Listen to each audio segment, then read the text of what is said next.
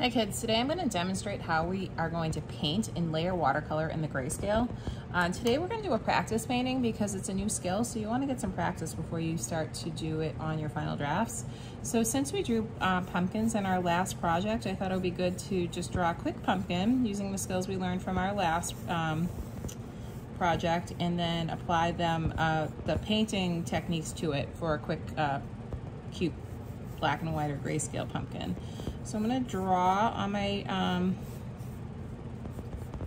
my watercolor paper a pumpkin, and I'm going to paint this in the grayscale. So I'm not going to paint it orange. I'm going to kind of paint it to look like this. So the first thing you want to do is lay down your lightest gray.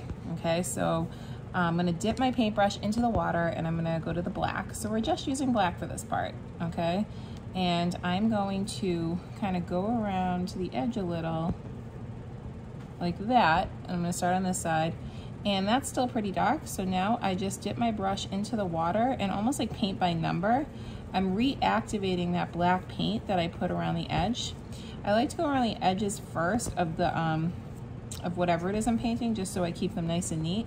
But then I can kind of just keep dipping my paintbrush into the water and spreading out that paint, that black pigment, so that it starts to be just a nice light gray, because this is just going to be our first color, so it's going to be our light hue.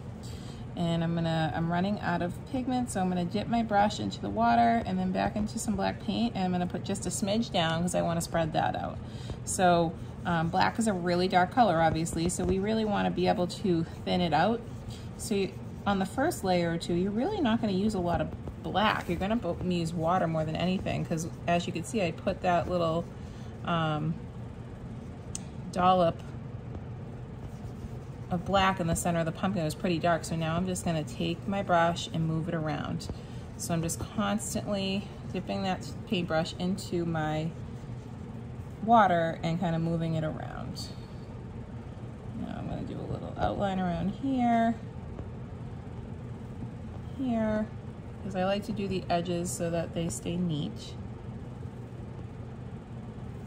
And now I'm going to activate the edges again with water and my brush. So that is this is how we do our first layer. Now we're going to be doing portraits, so they're a little more complicated than a pumpkin because you have all the facial features. You're going to, you have to paint the eyes, the nose, the mouth, and then you're going to be looking at a black and white photograph. And so a little heavy there, so to get the water to thin it out.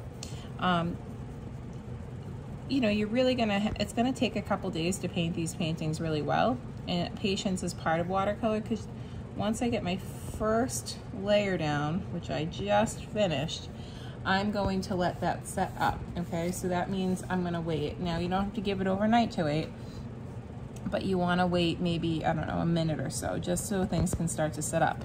And now I can go in for my second layer. So now I'm gonna get a little darker. So I'm gonna dip my brush into the water, and then just a little bit into the black, because the black is such a strong color. And now I'm going to start to really kind of focus on one segment at a time. So I'm going to actually focus on this back segment, okay? And I'm just going to do a little bit, okay? Because a little bit of black goes a long way. And then I'm going to stretch it out just a little bit, okay?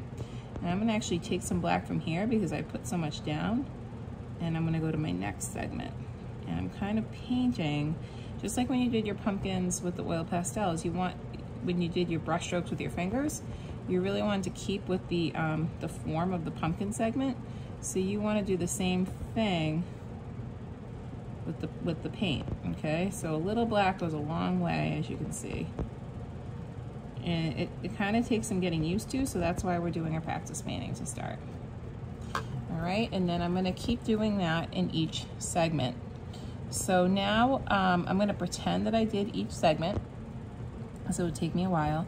I'm going to give this a little wet time and then go on with my third layer. So I'm going to get even a little bit darker, okay? So I'm going to get in here and kind of lay down a little more black paint, and you really start to get those shadows in, so this pumpkin kind of comes back to life and looks three-dimensional and looks more realistic. It really gives it form when I do this.